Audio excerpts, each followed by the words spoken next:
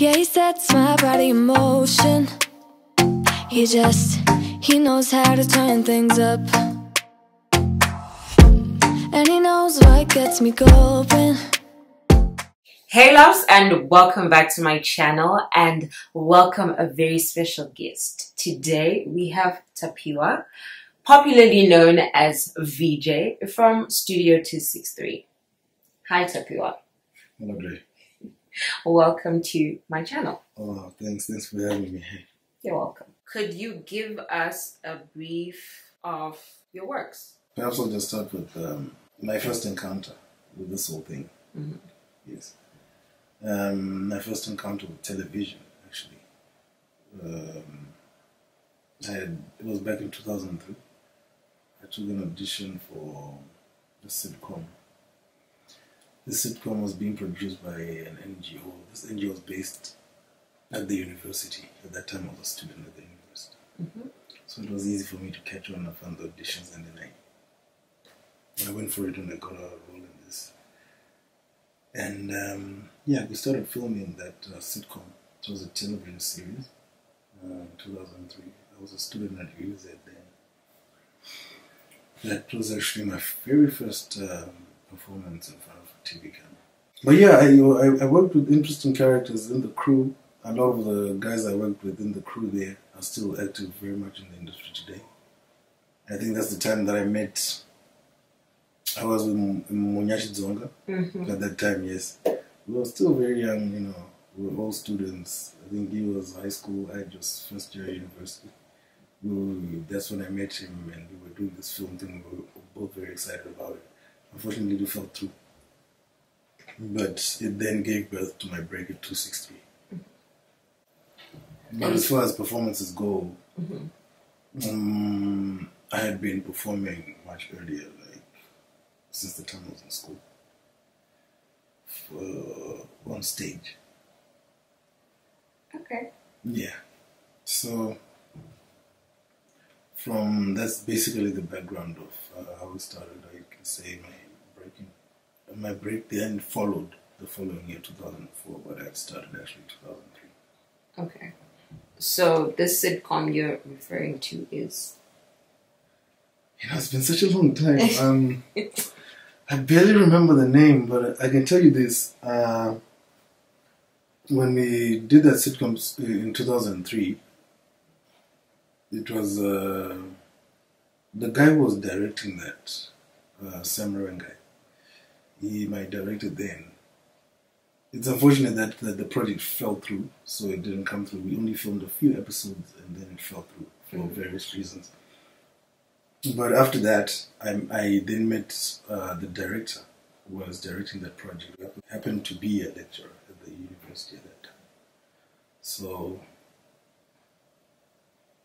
I met with him the following year in 2004. So he's the one who then told me about 263, there being auditions out there, and so yeah, I always like referring to that very first project because that led me to my break. I see. Okay. Interesting. And after 263? After 263, 263 was like an introduction to like me in like the public domain, television-wise. Something that I really hadn't prepared for, really.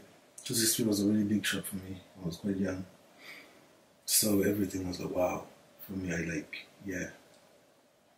enjoyed working on that. Since then, I got the attention of other producers. So they all went. I was under contract mainly in 263, so I couldn't respond in the way that they would like. Especially since I was still new. Yeah, but eventually, as I pushed with 263, I got another few contracts here and there. A lot of film. Yeah. You know, people were making a lot of movies now. They were beginning to almost as if to follow the Nigerian trend. Yeah. So I was involved in film production since that time. I remember my very first ever feature film was just a year after I'd engaged with 263. Mm-hmm. Yeah, this one's called No Matter What. Exciting times. I just, I enjoyed working on that one also because it was like, this was exciting. The storyline, even the characters playing, the level I was at that time in my life, and everything that was going on, it was new and exciting. So I worked on that since then. Worked on a few more. I remember we did a beautiful collaboration with the Nigerians at some point. Mm-hmm. We did a project called The Zimbabwe I Know. That was also exciting. Working on that project. The success of it is, well, debatable. But as far as I'm concerned, I was drawn to the project because I felt it would be a good thing to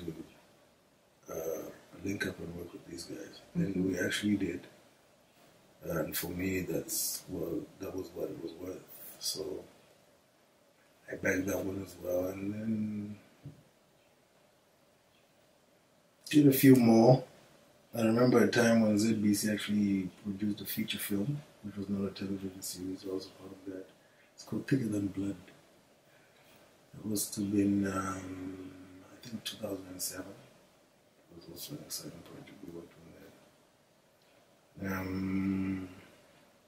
Then from there, cinema-wise, film-wise, we then worked on Gringo, the Troublemaker. That was 2012, but released in 2013. Yeah. Until today, I think Gringo stuck in people's memories a bit. Yeah. It's one of my most exciting projects, actually. Yeah. Also television. There was a point when I did numerous projects with ABC. Mm-hmm. I worked with ones like Akanga Nimo, Awangarara. Mm-hmm. I worked with them at Kusasana Gunopara. I mentioned these two particularly because they're adapted from books. Shona books that are written by local authors in the past, but we still have some of those authors alive. And yeah, I just thought, because I studied some of those books in high school. I did too. So it was very interesting for me to be a part of depicting that kind of a thing, especially at that level, presenting it locally. Yeah, I think it was okay. Adaptations of books, in fact, it gave me a few ideas of myself. What I see myself doing in the future will be writing and directing. And then how I'm going to get there is going to include things like book adaptations and things like that. Mm-hmm. Yes, I think it was a brilliant thing to work with. So yeah, with ZBC I mainly did those, so they were formatted into a series.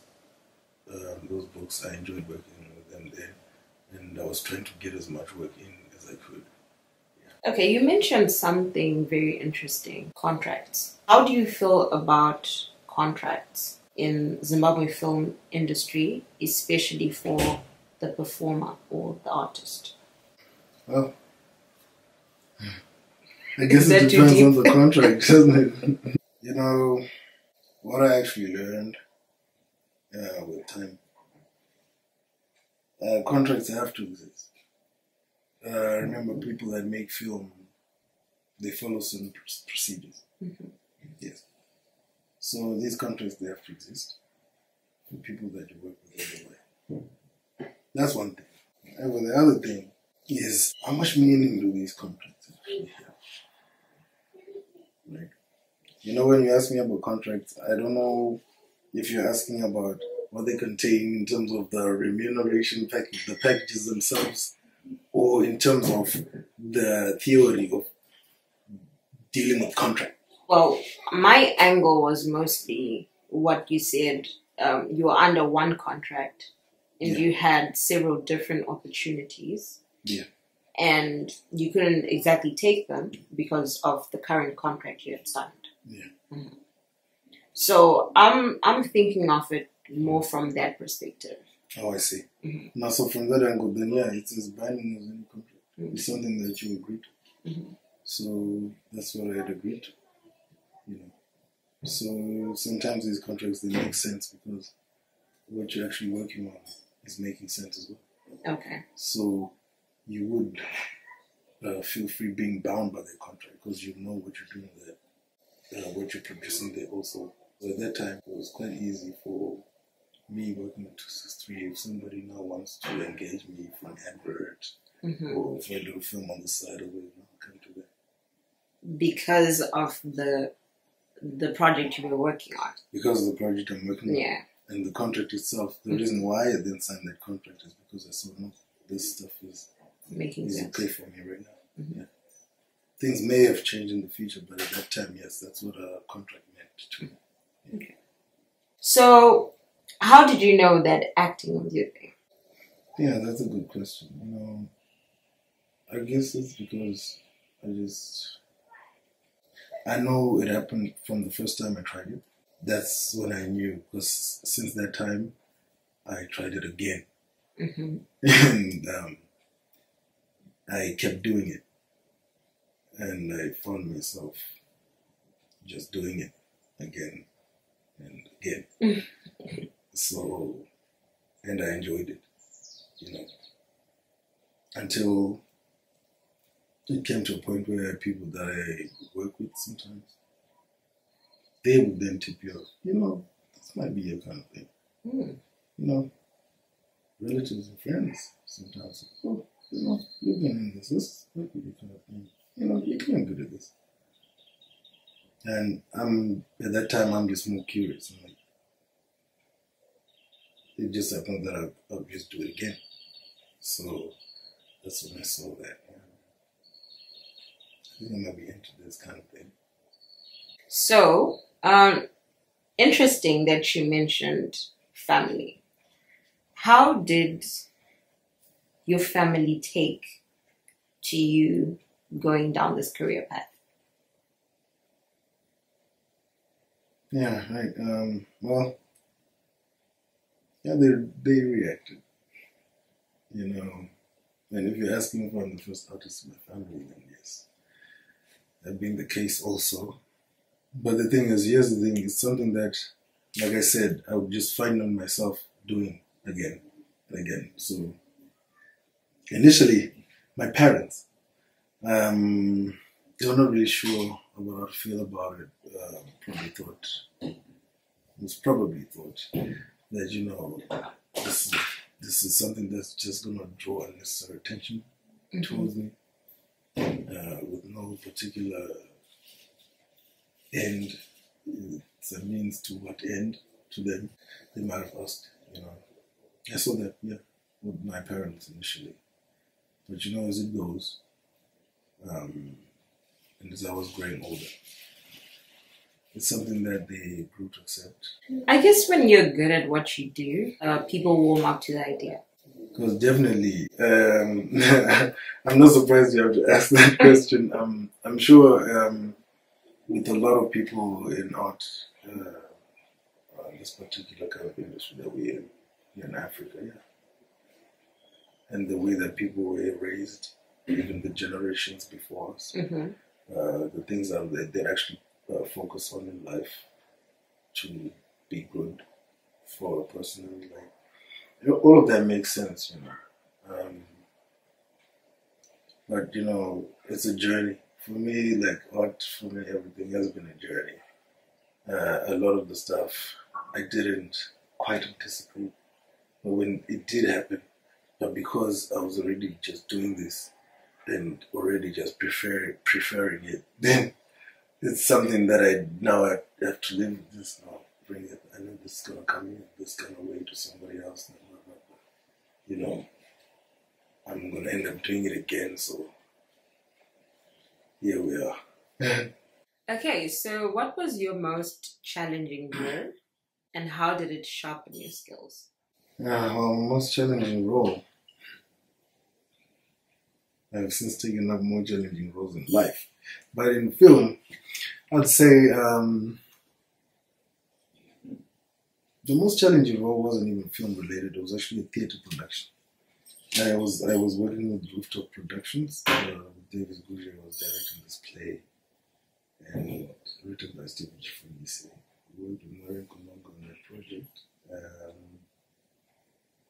I was drawn to that because I'd been almost 8 years in doing film and television and the like. So I saw it as a challenge in itself and an opportunity to, it's a platform to perform. So I got the chance to perform on this live stage. And well, it turned out well, but it was quite challenging. I knew it was going to be a challenge, that's why I did it. And I really felt that. But I'm still glad I did it. So I'd say that was the most challenging role that I've had to do performance-wise. Okay. Like going back on stage. The last time I'd been on stage was like in school. Yeah. But this time it's like serious theater here. So I did that. I enjoyed it. It was a real challenge, but I simply then resolved not to do it again. And I stuck with film and everything else. Do you have any film or film-related education that you've acquired? I did actually. This was now mostly out of curiosity. A lot of the work that I had done initially when I started at the university, I was studying something totally different. I was in the psychology department. But since I was now moving so much with film, especially after 263, I became more curious and everything. I put in a lot of work on set, getting different characters, getting to different projects and films as a performer. But during that time, I started becoming more curious because being on set and everything, sometimes I'd find myself hungry as a performer, having to act something. It's already written on the script by somebody else. But now, as I'm performing, sometimes when I'm in character, I feel like I need to put in a little bit more, or I feel like this wasn't even necessary to even be there. You see, now you are now directing somebody else's work, and then, as you grow in the industry or in the art, you then realize, oh no, well, I may as well then just write something, or may as well then direct something and things like that, where my talent would lead me. I'm just happy that it's all in the same. So as a solution to that, that's how I decided to enroll for film school. I needed to consolidate everything that I was learning from being on set and from when I had started with actual rules that are on the ground with regards to filmmaking, even the basic ones, even just to give me enough confidence to then move on and say, you know what, I've seen what it's like on the set. I've been in the classroom, they teach this, they teach that. So there's this clarity of things, and then I can just move on with it. And, it's good to get the paper, It was just a certificate, a national certificate, but I think it clarified a lot of things in terms of how I'm going to be moving with my work. So what do you see yourself doing in the future? Okay, my plans really, with art, with the way I've been treating it in my life, I haven't made any solid plans. Well, this could be a solid plan actually, but it's a transformation that I'm in the middle of.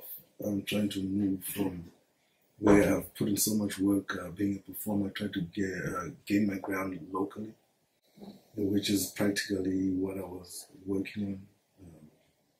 Seeing that I live here in Africa and I've got other things to take care of. Yeah, so I like the position that I put myself in the industry. So, in terms of the future, I now see myself taking a bigger role where I do not have to wait to perform in somebody else's story, or be stuck with somebody else's story to work on, but I can now start creating stories of my own. This is based on experience I've gathered all this time that I've been performing. Stuff that I tried to consolidate through going to film school to make sure that if I'm going to decide then to say, okay, you know what, I'm going to sit and start creating for myself and then I'm going to start getting people on board to help me out to come up with some stuff. I guess that is basically the vision. But being art, to me, I treat it as art as well. I don't treat it like a deal where I have to rush in deadlines or whatnot. Things as they are going to come to me, as long as I'm taking it down. If I'm going to be creating something, you know, I want it to be like really coming out from somewhere where it's going to actually have meaning. It's one thing to be out there and just be doing stuff like at the same place, if you get what I mean. So I'm at that level in life where I'm like, no, I don't need to move this art so that I can feed my children right now. I need to move this art because we make art. The art is alive in Africa. It's alive in Zimbabwe. It has a pulse right now. It's not Hollywood, it's not Bollywood or anything like that. But we have people who make film, who do television for their local entertainment and things like that. And this is the stage where I am, where I appreciate to be part of that, and then be able to take care of my life at the same time, even when the industry doesn't seem to be commercial like that, where it can actually take care of an individual's needs. Sometimes it's not always about that, but then the art, if it's alive and alive in you, then that's the thing. Anytime I get a chance to express that, I will. But then now as I'm growing and as I've grown in the art, I realize, no, that, as I said, I don't need to perform for anybody. I could create stories by myself, you know, show them to people, get people to perform on them. Even still, like, I'll continue being a performer, push some writers and directors out there to come up with, you know, good stories, better stories. And then I can really continuously engage as a performer because that's how it started. Speaking of, how do you see the future of this industry locally? You know, the way I feel about this industry, really, yeah.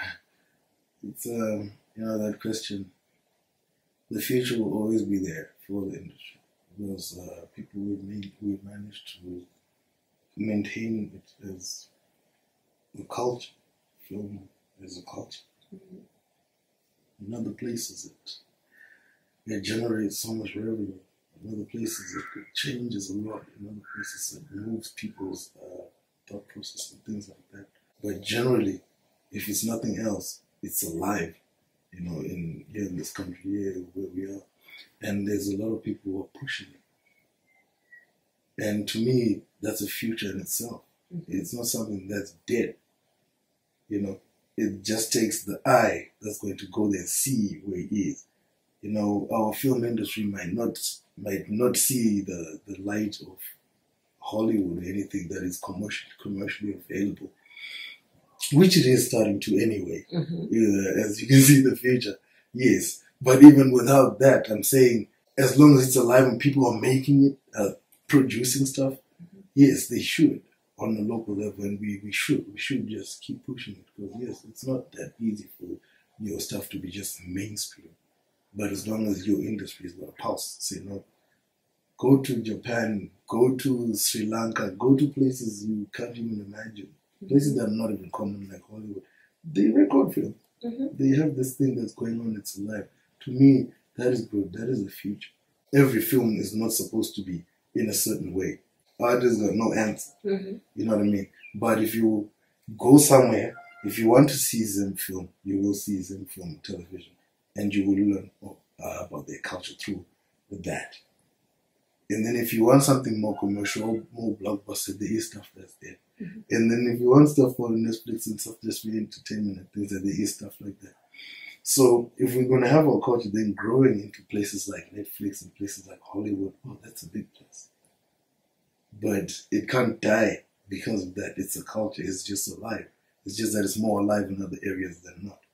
And for those who are burning with this desire, it's easy. People will float and go to the places where it... I'll give an example of my friend Arnold Tongai. He's in Hollywood, in Los Angeles right now. Yes, he had to lift himself up to go where that kind of action happens. Because that kind of action might not come this way. Mm-hmm. You get what I'm saying? Yeah. So that's what I was saying. I'm happy with the approach that I take in that. Okay, fine. I'm around for whatever circumstance, but it's because the art is there also. And I'm taking part in participating. I made a name for myself, I guess. We'll wait for whatever is next. Mm-hmm. So that's the idea that's what I appreciate about art. That's what I vision it as. It's not a pressure. It's a way of life. It's just, if you're carving a rock, you're just gonna have no deadline. The time you imagine something, you go touch it up, leave it. If it's painting, you're gonna go brush it a few strokes, leave it for next time and things like that. And then, for me, I'm happier that way. It's not a pressure to say, no, we need food on the table. No.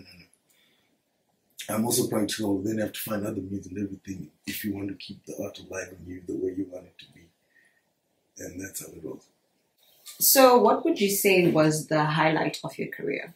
I was in South Africa once. I managed to work on a film set for a project. It was for the Hallmark channel called Wild at Heart, the TV series. Well, I was exposed to things in like a big way, So it was one of the most exciting times of my life in terms of film and television. I just saw, the way, the way they were creating this thing. Was an episode that I was taking part in, and I just happened to be a part of it, and I saw equipment and ways of operation that I had never seen before. It was only more encouraging than anything. It was quite something. What was your favorite role and why? Well, today, definitely until this day, my favorite role was John in Drink with Trouble Me. It's a very interesting character. I mean, it was a comedy. I like the fact that Enoch, the writer, and the producer, Lillian, God rest her soul, they actually pinpointed me for this role. And for something like this, we need a character like this, and we think you can bring it home.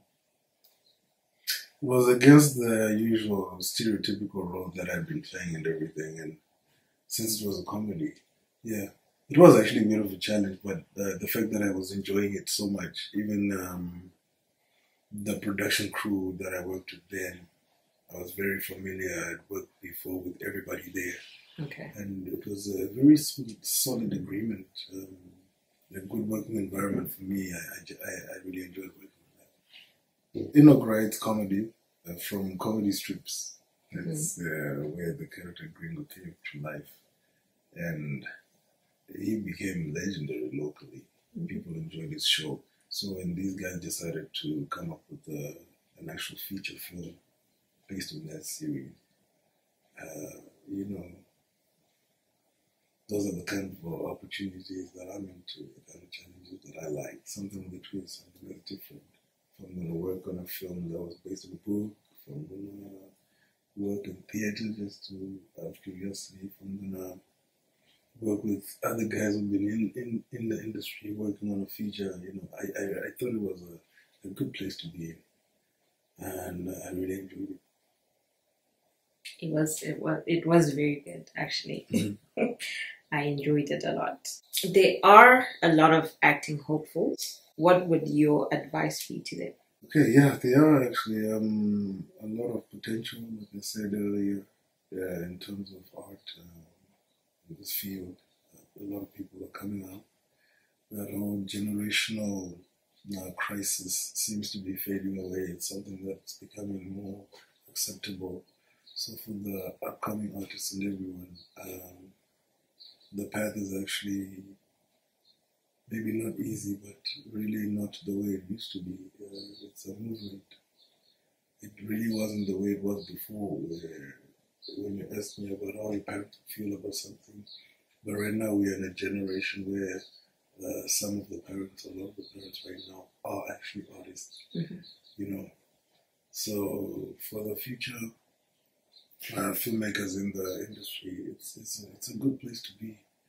What you just then need to do is really identify the section or the actual direction you want to be a part of this, because this is something that's serious. It's quite big. People can pursue this to great lengths, to the commercial level, to the Hollywood level, and then people can keep it alive, whichever place you are.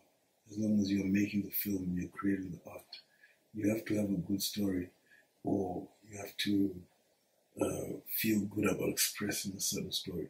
I think that's where it all lies. Anything else will find you as you are doing that, as you are being expressive, as you are being involved. So to a few, upcoming and already established, the idea is to just continue putting in that work. Enjoy the art. Art is creating. That's what you have to enjoy about it. The other nitty-gritties, they come into play. When you mention contracts, even in successful film industries, they didn't start as that. Even the successful projects, they're not necessarily big projects, budgets and everything. It's mostly networking. How people get along to come up together and produce and depict a certain story. So as long as people can do that, contracts and whatever else, it's really external. But if you love art internally, you can survive there because the art is alive as a culture. If you want to pursue art to make a lot of money, to pursue it as a way of living and everything much further, there are places that can actually do that. So yeah, it's art. It will always be alive, and those that are upcoming and interested in it just have to realize what it is they're actually interested in about the whole thing, so they can actually pursue it knowing what they actually want. You see? So yeah, that's for me. True art is just there. It's everywhere. There are a lot of places. Everywhere you go, it will be there. People will be making film, making TV. If you're going to be local, it's still a good thing, because locally there's still good stories that need to be told, and all of that. So the passion and the art should drive the person and nothing else. I'm going to move to the more personal questions. You said you're the first to become an artist, but how many are you in your family? I've got 4 brothers, and I also have 2 sisters. So those are all my siblings. Okay. And then there's the parents as well. In that mix, I'm on number 5. So the 2 young boys behind me. Not exactly the middle child, but... Not really, yeah, but somewhere in the mix. Yeah, okay. Yeah, so that's the family structure. And do you have a family of your own? I do. God bless me, I raised a family, a beautiful family. I've got 3 boys and a lovely wife. I've had to take the role of a father in the house, also in life. It's a time for that. I appreciate that. It all comes with the growth. It's part of the package. I can't imagine myself not having a family right now. To me, it's more like a blessing. I have that. It's beautiful. Okay, so the last question. What is your favorite holiday destination? Both locally and internationally, or regionally? Well, locally, definitely, it has to be Zambezi, Kashmir. Anywhere along the Zambezi. Anywhere along the Zambezi. I love safari, I love outdoors, I love that. Internationally, I could start anywhere really. A trip to Rome, or even Paris or London, or Morocco, Casablanca,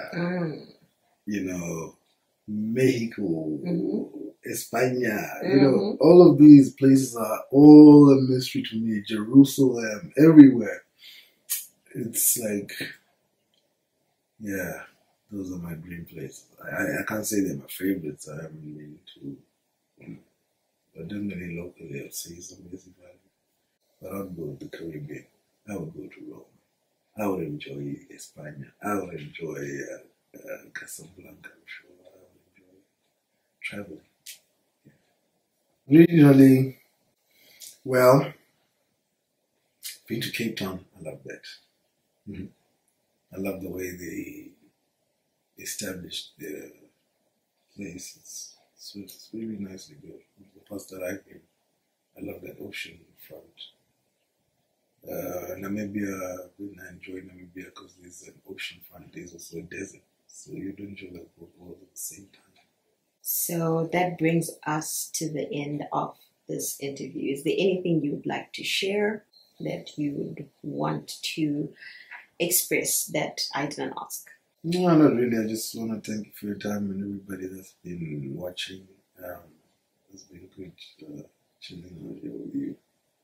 Like I said before,